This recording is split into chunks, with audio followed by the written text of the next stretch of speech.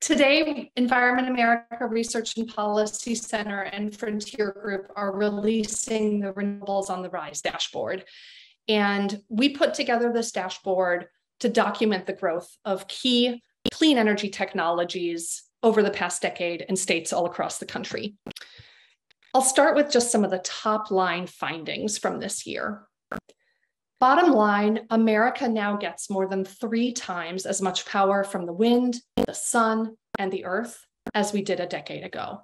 And we're seeing clean energy grow in all 50 states around the country. Now let me get into some of the technology-specific numbers.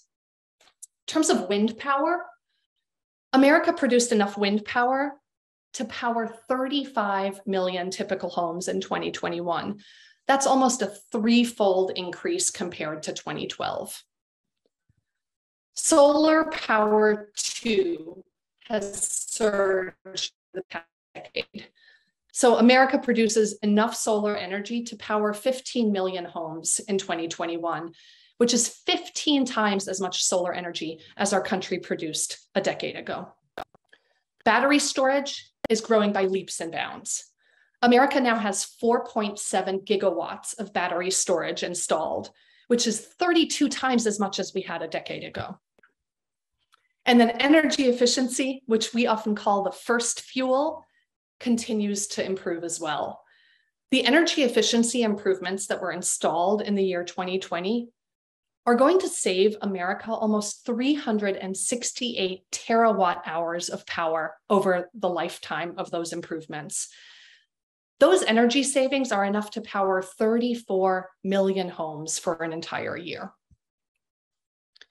Now, the improvements in clean energy technology don't just apply to the electricity or power sector side. We are also seeing the technology improve for transportation. Americans bought almost 647,000 plug-in electric vehicles in 2021, which is nearly a 13-fold increase compared to 2012. And the charging infrastructure to power those vehicles is also increasing. Last year, the number of electric vehicle chargers nationwide exceeded 120,000 electric vehicle charging stations, which is up 20-fold from 2012. So, in summary, clean energy is growing by leaps and bounds all across America. But given the climate and environmental challenges that we face, now is the time to accelerate clean energy adoption even more so that we can have cleaner air, cleaner water, and a livable climate for our children to grow up in.